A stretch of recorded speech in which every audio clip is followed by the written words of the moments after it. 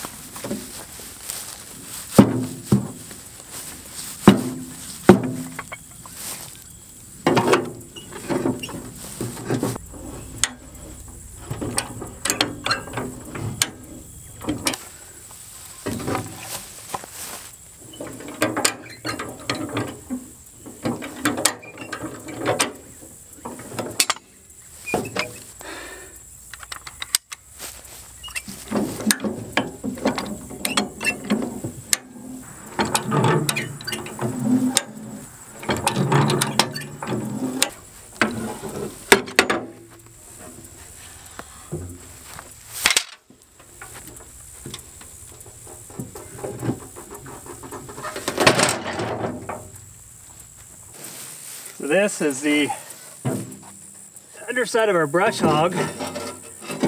This was patched on there, then it kind of just busted off quite fantastically, actually. So this is just a rusty mess right now.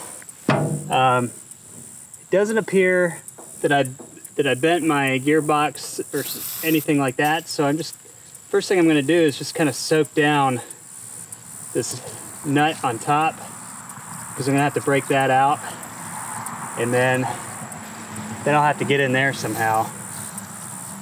It hasn't been that long since I've last repaired this brush hog, but when I last repaired it, I had that plate welded back together, and I guess the welding just didn't hold up that long. I didn't expect it to. It was a cheap repair at the time. That repair cost me, maybe 50 bucks. This repair is going to cost me about $150. So, I don't think the time that I saved or the money was worth it the first time around. This time I'm actually going to put on a whole new plate. Wow, some of these are loose.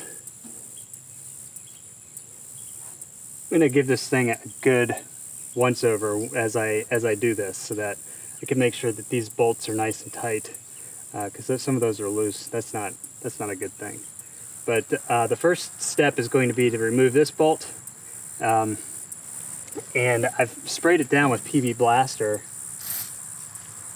but I really want that PB Blaster to get up in there and work some magic for me, so I'm going to let it sit for a little bit, just kind of soak down in there.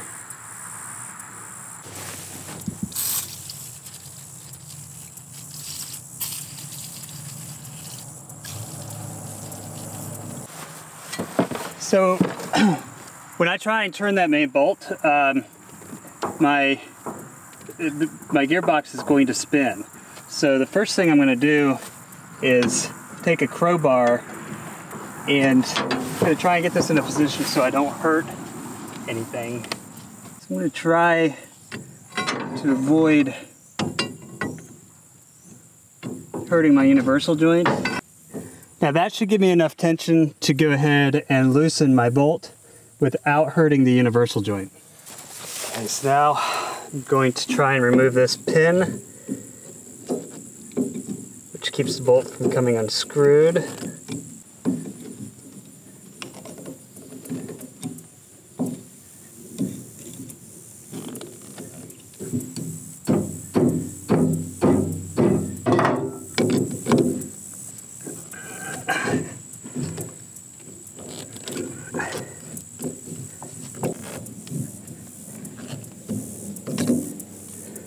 Voila, came off.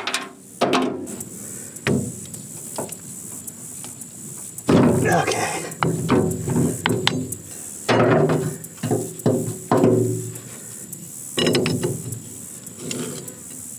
Oh boy.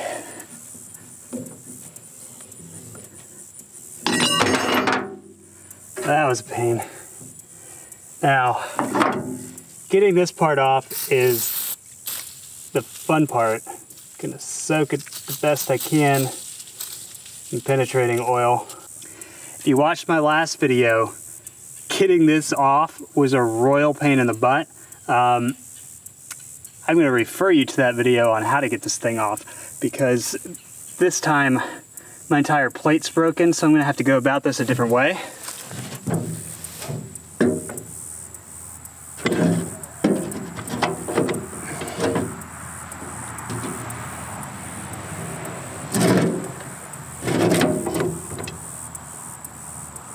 That's not gonna work.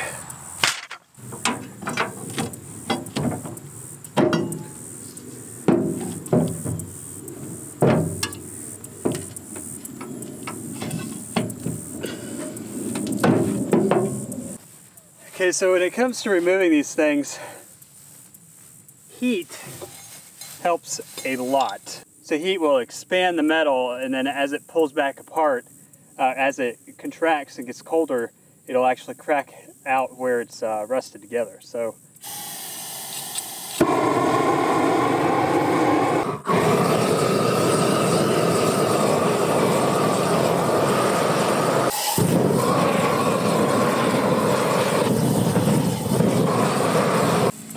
now I'm going to let that kind of cool off for a little bit.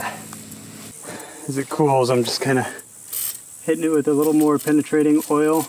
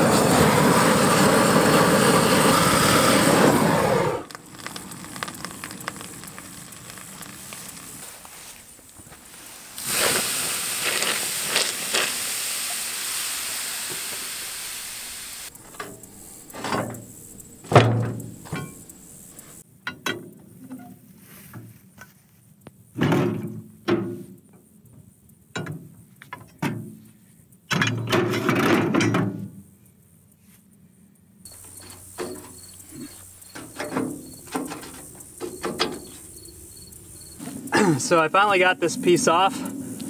Ooh, it's still hot. A little bit of heat goes a long way.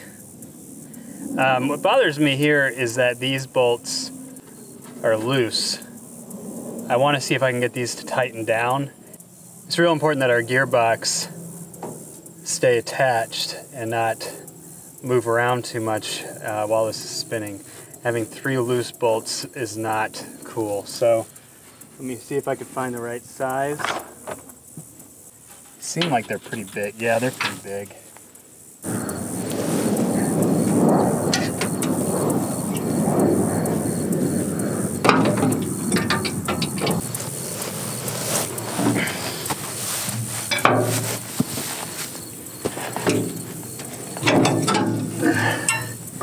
That's not gonna work.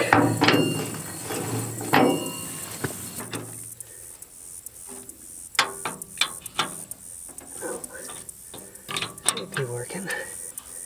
Let's see.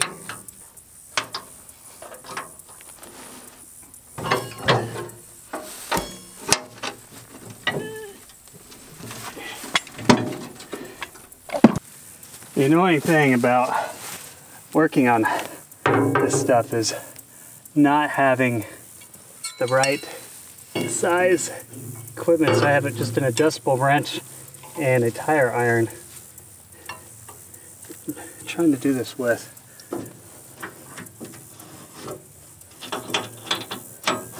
It appears to be working all right. Got 2 tightened down now.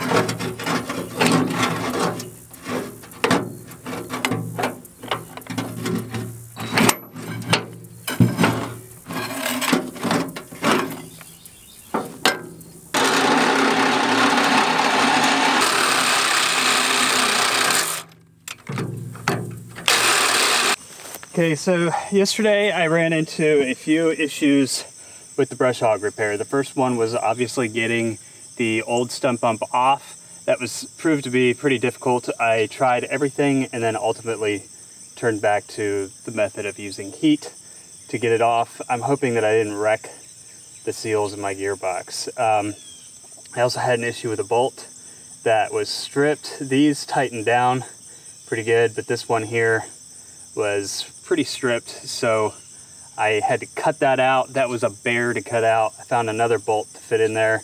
I'm hoping that bolt holds in there pretty good. I just tried to remove it. I had bought another bolt to put in there, but I couldn't get that thing off, so I'm hoping that means that it's going to stay in there.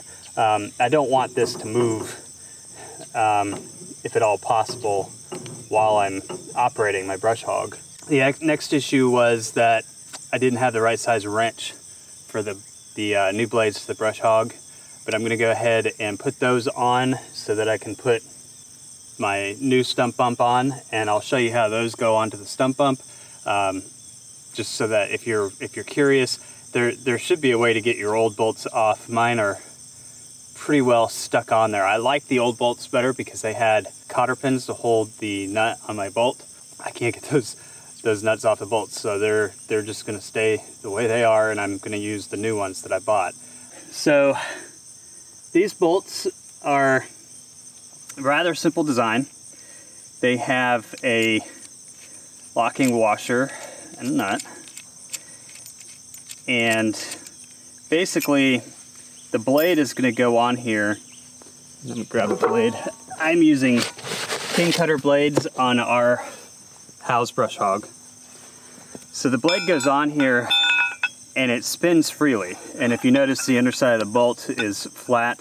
So the way that you can tighten the bolt down is it has a little, I don't know what you call that, but it's just a little piece that sticks up there. And the stump bump has a little nook for it. So you slide it in, and once you get it in there, the bolt won't turn, and then you can tighten down your washer on top. Now, because these are spinning underneath my Brush Hog at high velocity, it's real important to me to get these things tightened down as much as possible. They will kind of rest in place, which will eventually help you out as well. I like to make sure these things are really tight.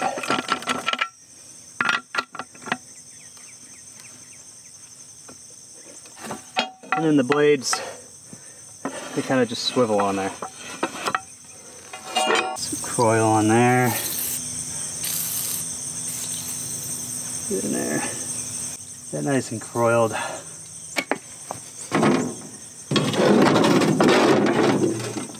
And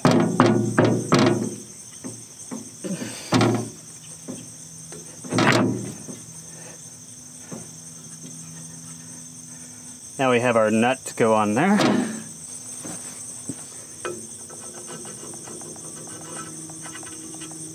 One's going to be too big. Yeah. So we're going to have to go with this one.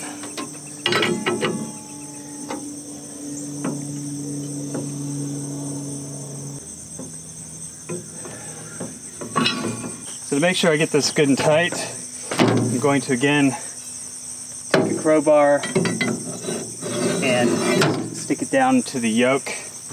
That'll give me the ability to really crank down on this.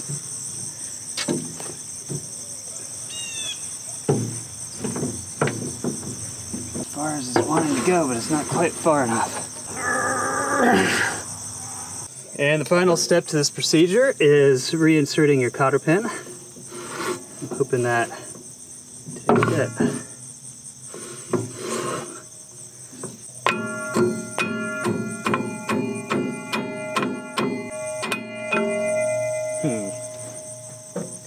It is not wanting to go in.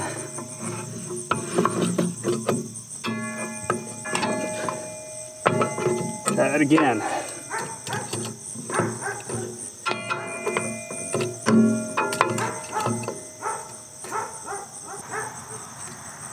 Do need to get that tightened down just a tad bit more.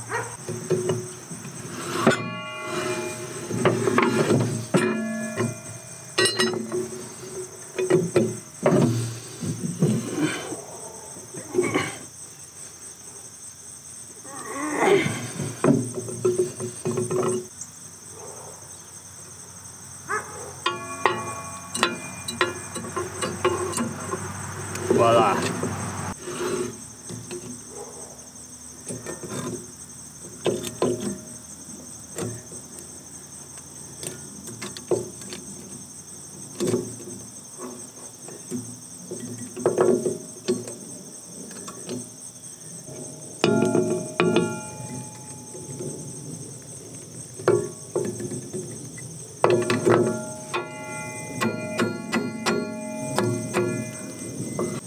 That should do it. Okay, so I have successfully taken my brush hog from this to that, and now I'm going to flip it back over and change the oil in the gearbox so it's all ready to go. And I'm hoping that this holds up pretty well. The blades are a heck of a lot sharper than my old one. King Cutter makes some good blades, so it actually made me pretty thrilled to know that the King Cutter blades would fit on this brush hog. I'm just curious to see how all of this works when I'm done with it. Hopefully I didn't ruin the seals in the gearbox by applying too much heat, but the landscape torch was the closest one I had. Oh, the only one I could find actually. Let's see if I can. That's the thing. Oh my gosh, that's heavy.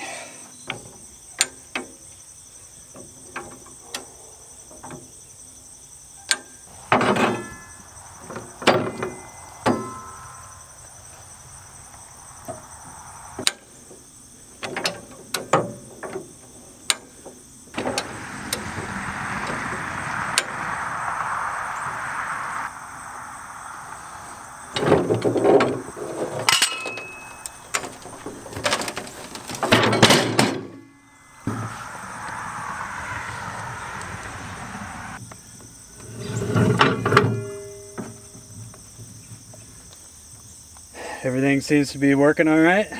We'll hook it up to the brush hog or the tractor and take it for a spin.